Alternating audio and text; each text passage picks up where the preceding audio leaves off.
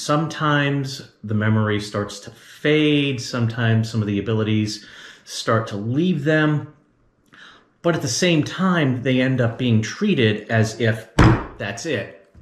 You can't handle your bills, and therefore you can't make any decisions whatsoever, and that's just not the case. Hi, this is Jeff Marsace, the Plain English Attorney, and I'm an author, certified Medicaid planner, and an attorney with more than 25 years of experience running my own firm. You're at the #1 place to learn about not only estate and Medicaid planning, but to get business, fitness, and general life success stories. I want to help estate planners and the general public get the tools and advice they need to stay safe, plan ahead, and enjoy life.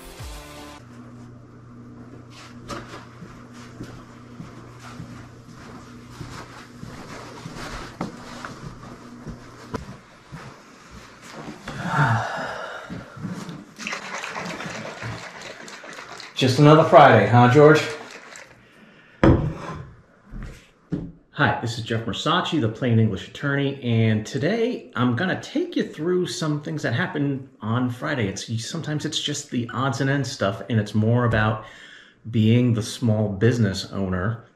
But at the same time, there's a very interesting topic that I've been meaning to do a video on for a while, and it's regarding testamentary capacity versus just straight up capacity and responsibility. And the way I want to really preface this and talk about this, I really want you to consider when you have seniors, sometimes the memory starts to fade, sometimes some of the abilities start to leave them, but at the same time, they end up being treated as if that's it. You can't handle your bills, and therefore you can't make any decisions whatsoever, and that's just not the case. The fact is that capacity and competency to handle business affairs and things like that is a much higher threshold than what we call testamentary capacity. And I want you to think about it this way. If you've got somebody who can't drive anymore because of what their condition is and their age is, does that mean that they're not allowed to go into public anymore? No. And there is that big difference between capacity and testamentary capacity. You don't want to take away somebody's right to make decisions about who they want to be a power of attorney, who they want to be an executor, what they want to put into a will, what they want their wishes to be. That doesn't have to be affected by the fact that they can no longer organize and handle things like their bills on a monthly basis.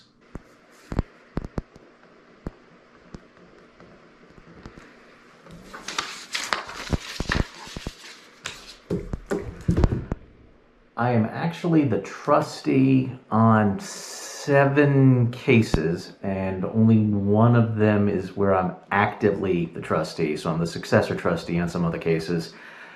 And it's one of the last things that I necessarily want to do with my practice, but sometimes we have to handle things because our clients don't have anybody else. In this case, we need to make a deposit. So who goes and makes the deposits? This guy. Just another typical odds and ends things for a Friday.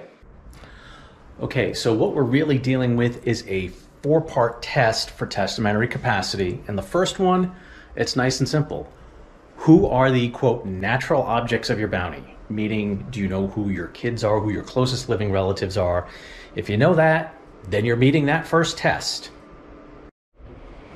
Okay, so part of what I have to do on this Friday is we've got some boxes that need to go to the storage unit. Now, while we're here, let's just say hello to Kiara. Hi. Kiara helps keep everything in the office running nice and smooth so that I can concentrate on actually doing all of the tough legal work, like taking boxes to storage.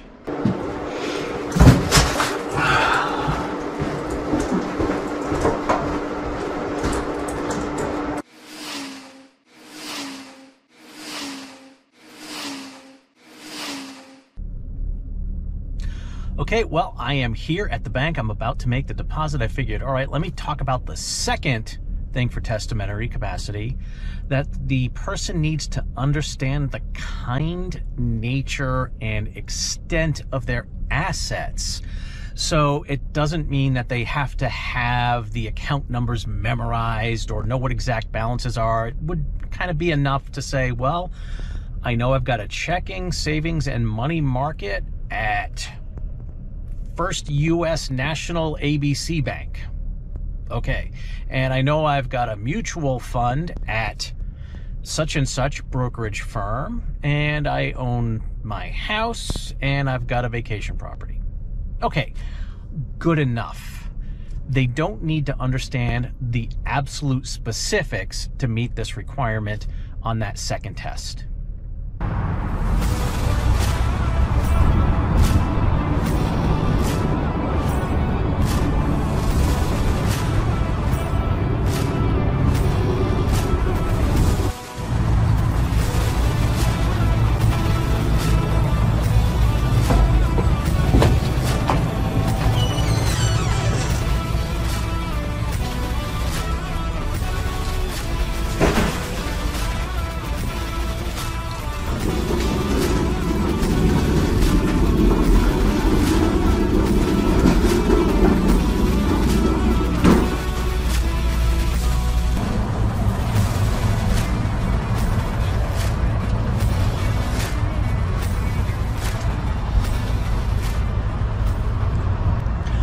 Okay, third thing, they know the manner in which they desire the act to take effect.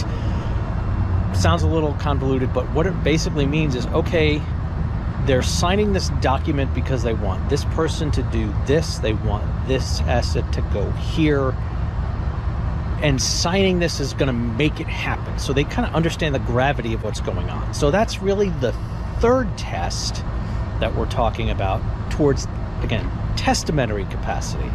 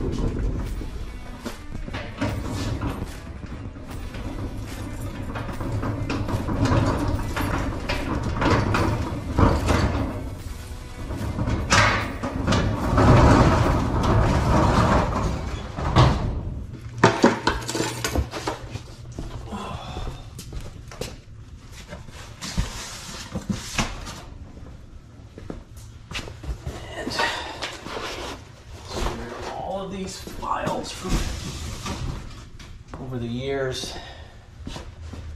that are not current, I don't necessarily want to throw out. Does not contain originals. Alright, so the fourth part of the test is, do they understand what effect this is actually going to have on their estate? In other words, by signing this document, hey, we're cutting this person out, and this other person is going to end up getting stuff. No, I don't want my son to be the executor anymore.